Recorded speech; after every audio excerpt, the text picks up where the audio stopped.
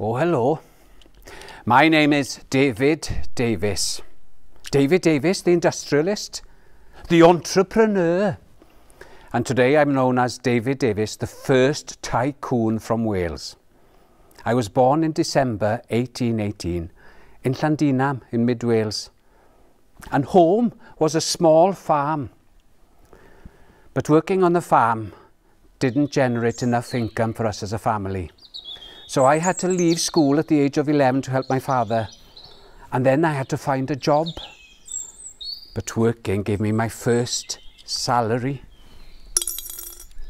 And my first salary gave me the first savings, which gave me the first security. I was a young, adventurous young man. And I was determined that I was going to take advantage of every single opportunity. And even though we lived in Llandinam, I was very eager to see beyond the village. But travelling in the 1860s wasn't very easy. You could walk, horse and cart, a boat or a ship if you lived near the water. And if you were very lucky, you could take a train. But there were very few trains in Wales. Wales needed a network of railways to carry people as well as cargo. A new venture. Building a railway is a lot of very hard work. Dig, shift, cut, pull. Dig, shift, cut, pull. Dig, shift, cut, pull. Oh. After a year of very hard, dangerous, sweaty work, we finished our very first railway. But that wasn't the end of it. Oh no, Wales needed more railways. A network of railways. Railways from Dyffryn Clwyd, 1858, Llanidloes, Newtown, Oswestry, Machynlleth. But that wasn't the end of it. Oh no, I carried on building railways for the coming years. Tenby, Whitland, Pencader and Aberystwyth. Now I was ready for my next adventure. Coal. By all accounts, there were thousands of tons of this black gold under our feet, and I was determined to find it. Dig, dig, dig for a week. Dig, dig, dig for a fortnight. Dig, dig, dig for a month. Dig for 6 months. Dig for a year. Dig, dig, dig for a year and a half. Can I have your attention, please? You have worked tirelessly for a year and a half. I am convinced that there is coal beneath our feet, but with a heavy heart I have to tell you that I don't have any more money. You will receive your final salary today, and your employment at Mindy Colliery will come to an end. I have nothing left.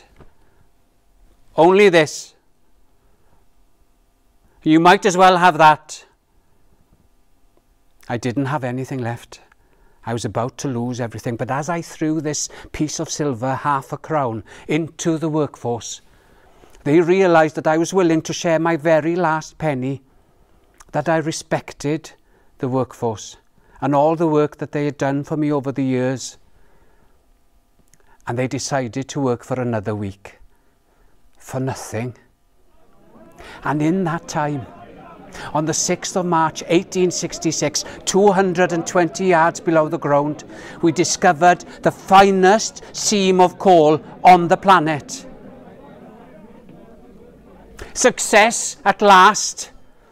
There was a tremendous demand for coal, so I opened collieries in Park and Dare, Eastern, Western, Garw and Lady Windsor. There were 5,583 miners working underground, and they extracted enough coal to fill the Millennium Stadium twice. But what was I going to do with so much coal? Well, sell it. And sell it to every country on the planet. But how was I going to export the coal? Ships, and lots of them. The biggest docks in Wales were in Cardiff, one of the busiest ports in the world. But Cardiff wasn't big enough to hold so many ships. So what do you think happened next? Yes, I decided to build new docks in Barry. Work started in 1885 and they finished in 1889, costing almost £2 million. So I built a new railway from the Rhondda to the Barry to take the coal directly from the pits to the docks. So the mines were full of miners digging, the trains were full of coal being taken directly to the ships who were waiting to export the Welsh coal of David Davies, the Ocean Coal Company Limited, across the world.